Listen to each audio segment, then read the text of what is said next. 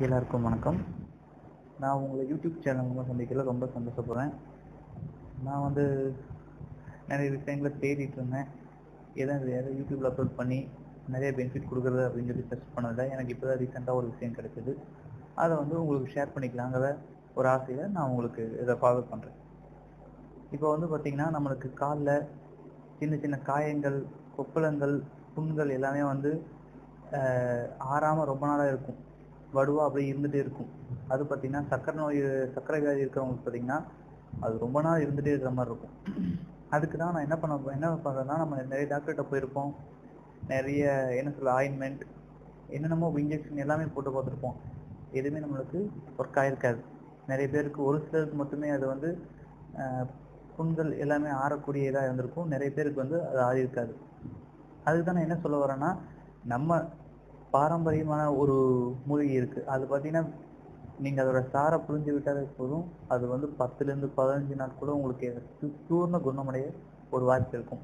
அது பார்த்தீங்கன்னா கிணற்று பாசான் அல்லது கிணற்று காளான். நம்ம நார்மலாக பேச்சுவழக்கில் பார்த்தீங்கன்னா தலைவெட்டி பூ, தாத்தா தலைவெட்டி பூ அப்படின்னு சொல்லுவோம். அதை அந்த இலையில் அது பார்த்தீங்கன்னா அந்த தண்டு ரொம்ப நீளமாகவும் மேலே எல்லோ கலர் பூ இருக்கும், அதாவது மஞ்சள் கலர் பூ இருக்கும். கீழே ஒரு இலைகள் பார்த்தீங்கன்னா சாதாரண இலைகள் போல் நம்ம சேறு சருவி இருக்கிற இடத்துல அதிகமாக காணப்படும். கிணத்தடி, அப்புறம் வயல்வெளிகள், நம்ம வீட்டு பின்புறம் எல்லா பக்கம் இருக்கும்.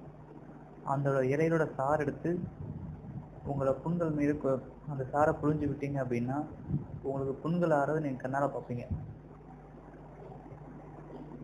அது மட்டும் இல்லாமல் அந்த புண்ணுக்கு தேவையில்லாத சீல், பத்துங்கிற சீலை அது மொத்தமாக எடுத்து விட்டுரும் வெளியே. அதனால் புண்ணுக்கான தழும்பு கூட இல்லாமல் நமக்கு ஆறும்.